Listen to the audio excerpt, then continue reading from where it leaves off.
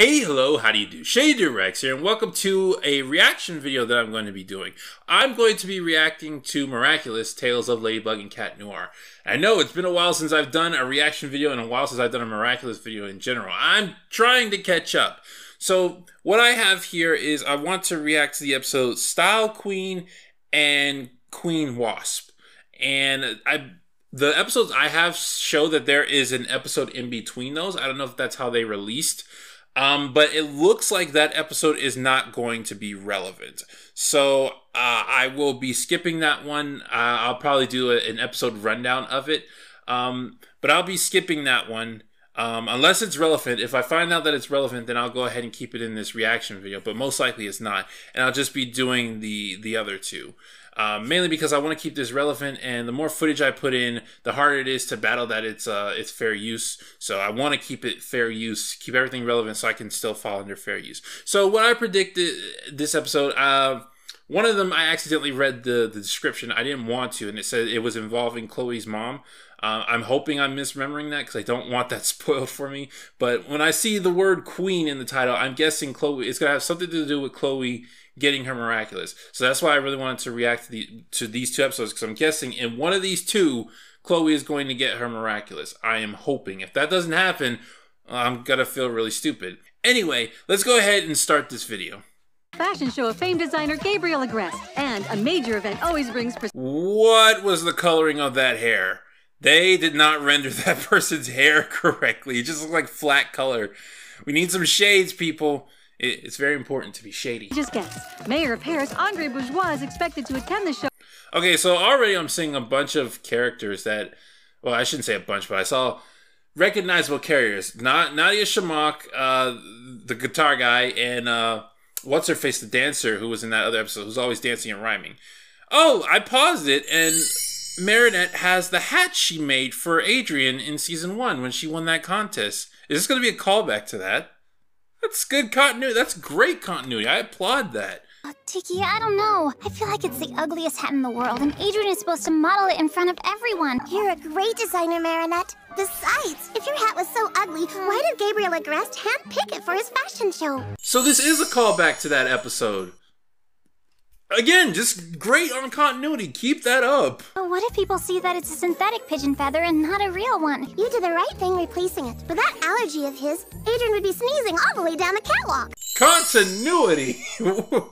Where's freaking Silverquill when you need him? This is... Yes, I'm loving this. Is it? Here she comes, the international queen of fashion, director of Style Queen magazine, Audrey Bourgeois. Uh-oh. Okay, let me look at this character for a second. I am loving the design of this character.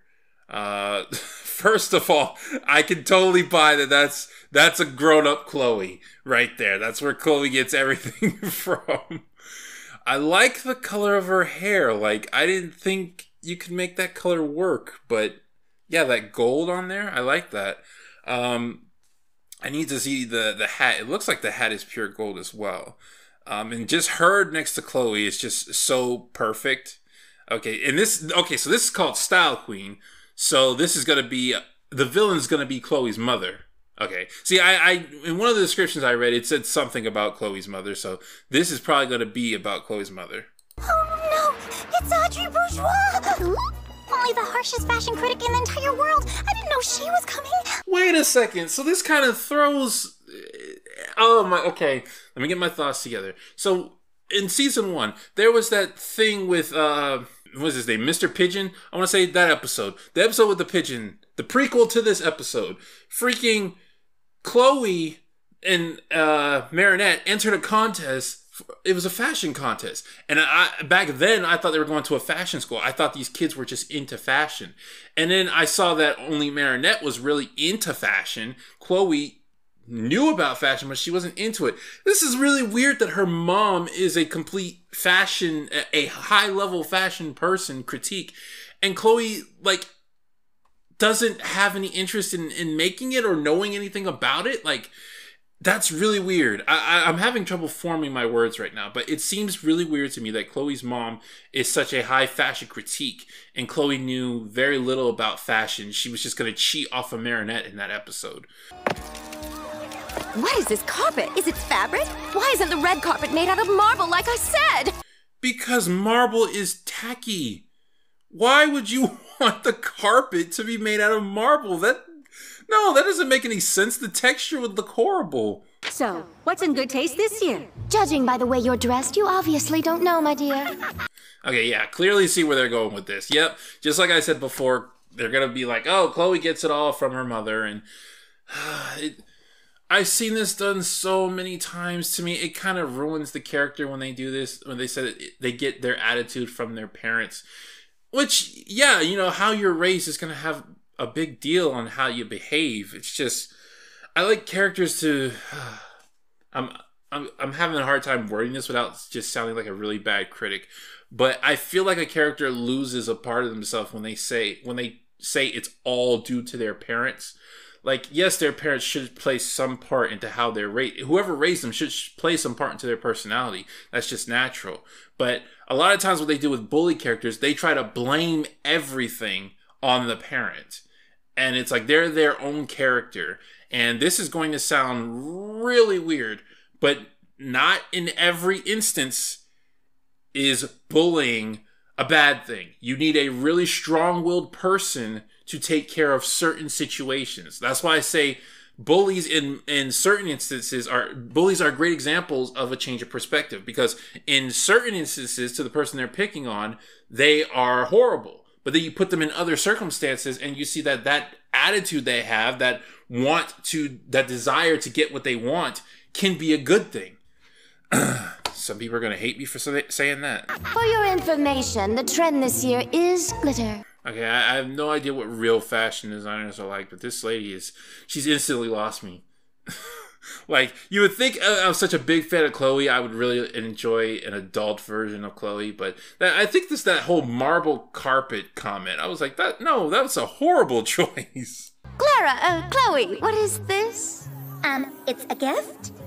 This wrapping paper is ridiculous, utterly ridiculous. You're fired. You can't fire Chloe, she's your daughter. Audrey, how long are you planning to stay in Paris? The shortest possible time.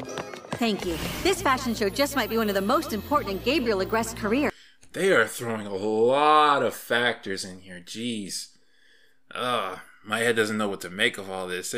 This is an important day for Gabriel. And Chloe is hanging on her mom's beck and call. And her mom just insulted her, and she just, like, took it happily. Like, you know, there was no sign of sadness or anything. Where are you going? You heard Audrey Bourgeois, right? I can't let Adrian model this hat. There's no glitter on it. If Marinette changes her hat, I'm going to be so ticked.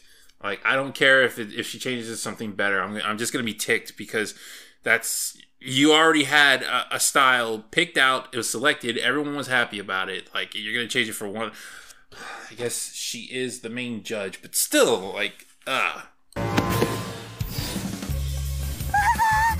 What is this? Mom, this is Marinette Dupencheng, the loser. And this is a hat she made because she thinks she's a designer. She even signed it, look. Okay, crucial moment. Because it was established that this hat was so fashionable that Gabriel approved of it. So, and Gabriel knows what he's talking about. So, will Chloe's mom side with Chloe because she's Chloe? Probably not. We've seen that she doesn't side with Chloe just because she's Chloe. Or will she side with Marinette's good fashion senses? And I'm pretty sure she's going to lean towards Marinette, and that's going to create conflict. But let's see where this goes.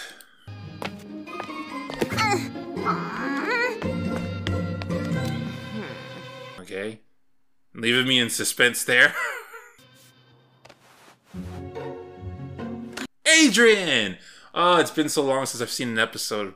I miss my people. It's not too hard to fix it. Oh, you know, it doesn't really matter. This hat is a complete failure anyway. What? No, it's not. Why would you say that?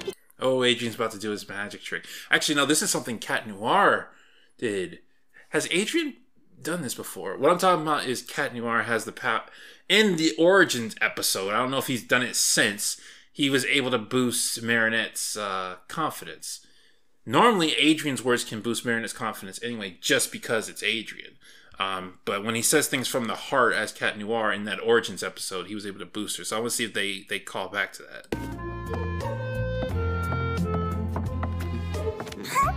see. You got that catwalk down. Really? Thank you. Wow. Okay, so the look he had, it was slight. It was like a slight second. I'm shocked they didn't hold on that look. And I'm very happy they didn't. She looks nervous. No doubt. It's her first fashion show with her first professional piece. It just dawned on me this is Marinette's first fashion show.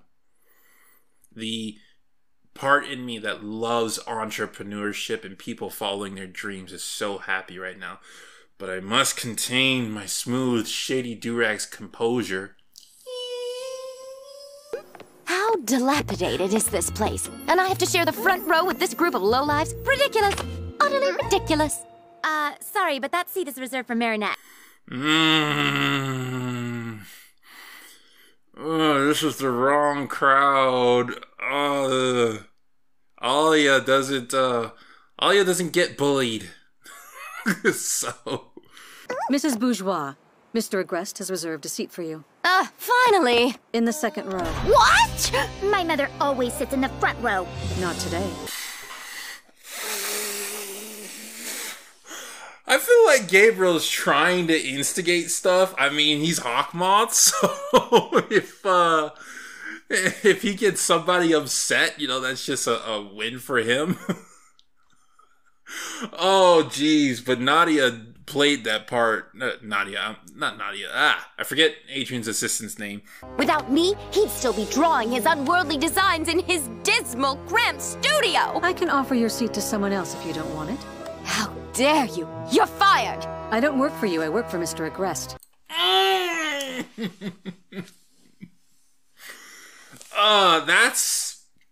That's just how you deal with brats, man. Just as a matter of fact, it's like, I'm not gonna give you what you want, but I'm still gonna stay polite about it. I'm sorry. It took some time, I know. But today, I can feel my prey has more malice in her than anyone I've ever akumatized before. She will be my masterpiece. Good God. Oh, jeez! Adrian's mom! Whoa! I didn't expect that! I was gonna pause to just be like, oh, I told you, sir, I told you. He was trying to make her an Akuma because he's Gabriel and I'm smart. But I paused it right when it cut to a frame of Adrian's mom. Oh, I didn't expect that. Sympathize with him. He's not evil just for the sake of being evil, even though once upon a time his secret dream was to rule the world. Please leave a message. I assume from your expression that I'm not fired. Natalie, oh my goodness. Oh, Natalie is killing it this episode. Does that music sound different? That did not sound like the normal Hawkmoth music. Fly away, my little Akuma, and evilize this wonderfully vile queen. Okay, so a current theme that has been throughout the show was that Chloe has caused a lot of Akumas to happen. And I've complained about that, but they actually are working that to their favor, because they're saying that Chloe causes so much trouble wherever she goes. They've acknowledged that she creates people for Hawkmoth, and she's getting that from her mother, who Hawkmoth just said has so much malice in her. It's more than he's ever seen in any person he's ever akumatized. So yeah, they're taking the complaints I had and they're using it to their advantage of storytelling. I think that's how you do something without just retconning it. Like, I can't stand retconning and people just ignore what they've written before. No, you work with it and you try to work it into the story. I feel like the fact that he said that she has so much more malice, like, that's kind of foreshadowing that maybe she's going to be too much for Hawkmoth to handle. Maybe. We'll see. Where's that ungrateful Gabriel Agreste? I demand that he kneels before me. My father isn't here. Well then, if Fashion Disaster Daddy isn't here, I'll just have to settle for Agreste Jr. Yeah, I was thinking, Adrian, that wasn't the smartest thing to say. I mean, I'm pretty sure she already knows you're Gabriel's son, but if a supervillain comes and says, where is this person, you really should not be shouting. I, the person that they care about most, am related to said person, and I announce that they are not here at this current time. It's too bad there's no way you could get them to come here. You're fired! Okay. So, not that Cat Noir hasn't been taken out before, but before he can even become Cat Noir, jeez, we're really keeping that trend going of Cat Noir being useless. She has just ticked off all the main characters of this episode. Marinette's not going to be happy. Gabriel's not going to be happy. And Chloe's not going to be happy. Adrian! We no longer have a choice. Style Queen, you must defeat Ladybug and Cat Noir as soon as possible! Okay, I'm very happy that Gabriel reacted to that. I'm very happy about that. Do you want to be fired too? No, I really don't, Style Queen. Besides, don't you need an assistant? I did fire my last one this morning. I feel like I'm being really hypocritical because I'm still loving Chloe's character, you know, the bratty Chloe, but Style Queen seems to have gone past. Like, I don't care about her that much. Style Queen. Wait, is that her name? Yeah, that is her name. Okay, I didn't even realize I already remembered her name. But yeah, it's just interesting. Like, I want to say this is Chloe's usual despicable behavior, where she would just help the supervillain, but Chloe doesn't really help anyone, like, period. And she's always talking down to everyone. Superheroes, supervillains, regular people, everyone. So it kind of speaks to her character that she really wants to please her mom more than anyone else. But the yo-yo makes a strong comeback this year. Oh! Okay. Mom, Style Queen, if you want to find Gabriel Agreste, I know where he lives. You can take care of Ladybug later. She's worthless anyway. It's not a completely idiotic idea.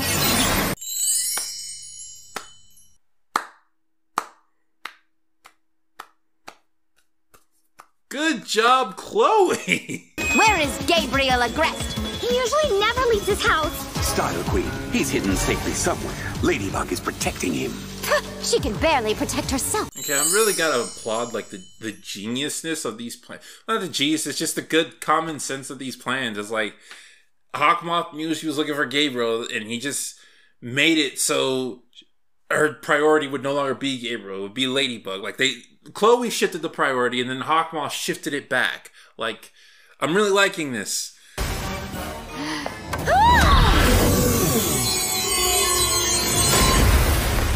Wait, where did the coffin thing come from? Ladybug! Hurry up! Adrikins is crumbling! Why? Why is he crumbling? No. We had to have a ticking timer, I guess. That just came out of nowhere. Jeez! It's really impossible to find qualified staff these days. You're fired! No! I feel really sad about that. A mallet? I thought it was a flashlight.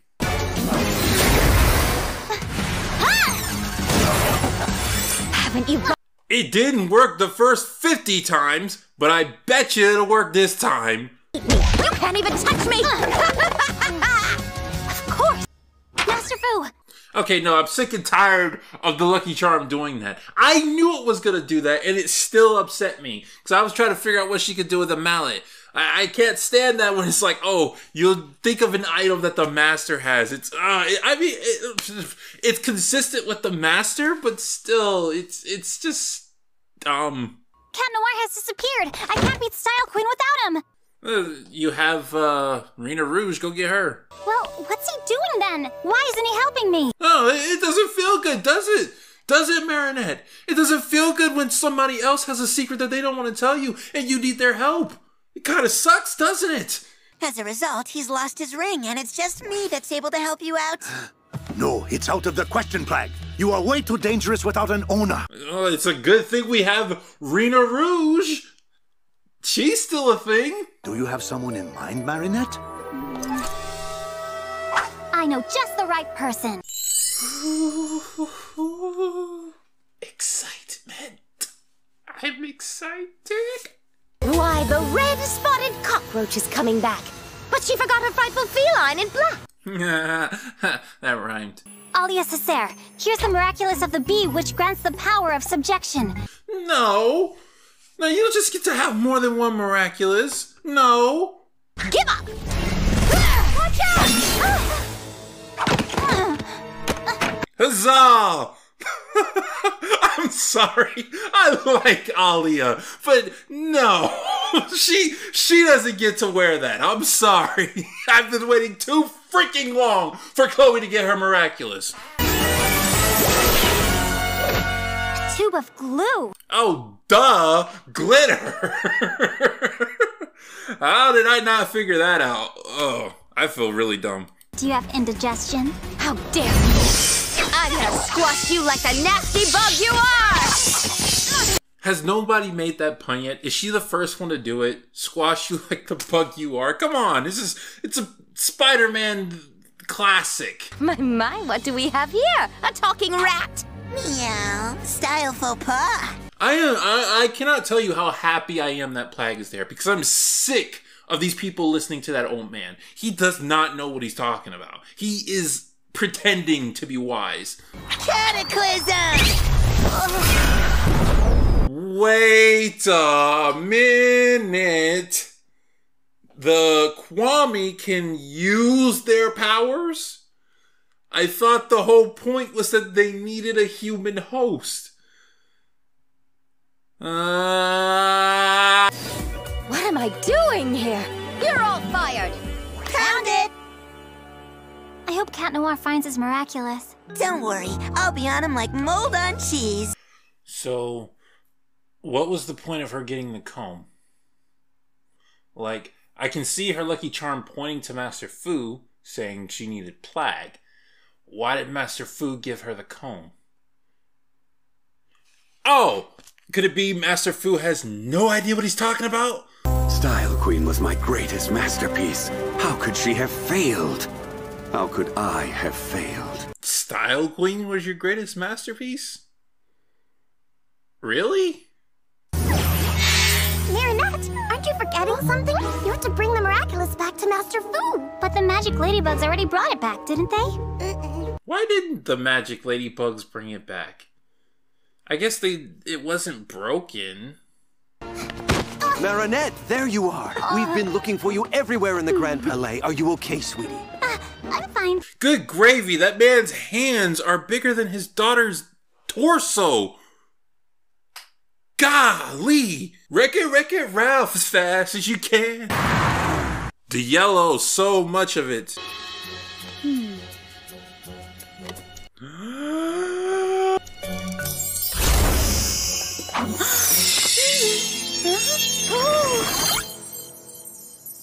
Hello, my queen.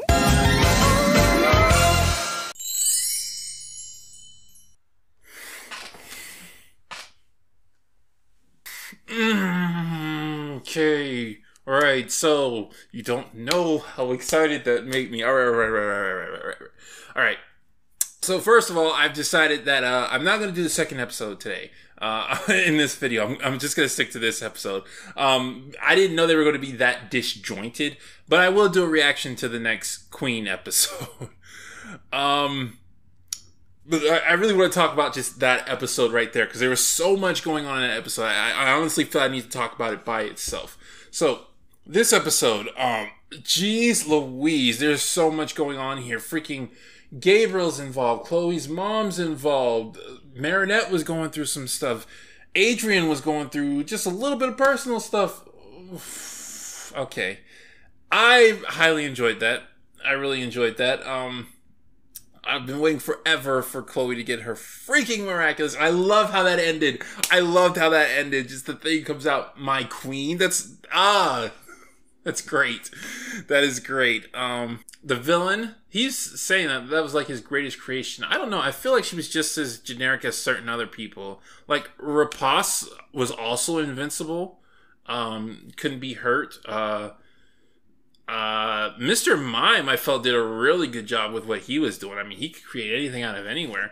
Timebreaker could go back in time, so, I mean, she had to drain the life force from people, but to say that that was his greatest creation, I don't know.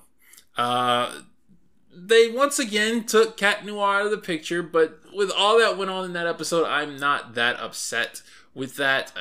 I'm kind of used to it by now, and it kind of did need to happen in this episode because Ladybug did need to. I mean, I don't know if I'll say it needed to happen, but I'm not mad that it did happen. So my brain is just stuck on that last moment because I've been waiting so long for Chloe to get her Miraculous. And I can see why there's an episode in between now.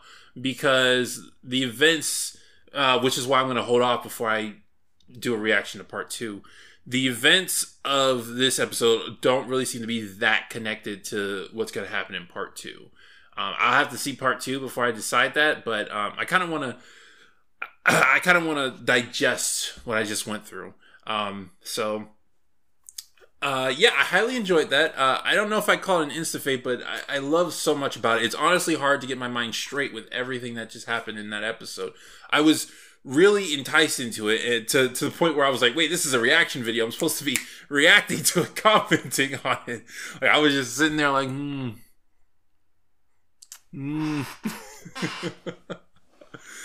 But I do want to stress that Master Fu just sucks. He doesn't know what he's doing, and I bet you they're gonna come up with something like, oh, he knew she was gonna lose it, and it was gonna fall in the hands of Chloe, even though that doesn't make any sense because Chloe is not a nice person, and before he was looking for nice people, and she was about to give that thing to Alia, like.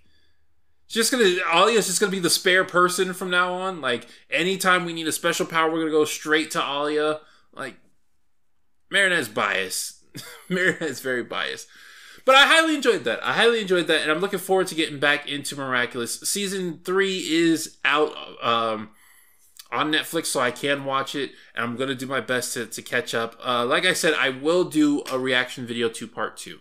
I got to get through the next episode, which I'm pretty sure has nothing to do with this. So that'll be a normal episode right now. And then I'll do another reaction to part 2. And I should have more time to do these now because the move has been pushed back. And I have a new rendering process, which allows me to render footage a lot faster, which was the longest part of making these videos. It was rendering footage. So I should be fine on that front. Anyway, I hope you guys enjoyed this video. I hope you guys are excited to get some more Miraculous content. It will be coming back. And I will see you guys in the next episode. This has been Shady Doorags. So long. Farewell. Auf Wiedersehen. Goodbye.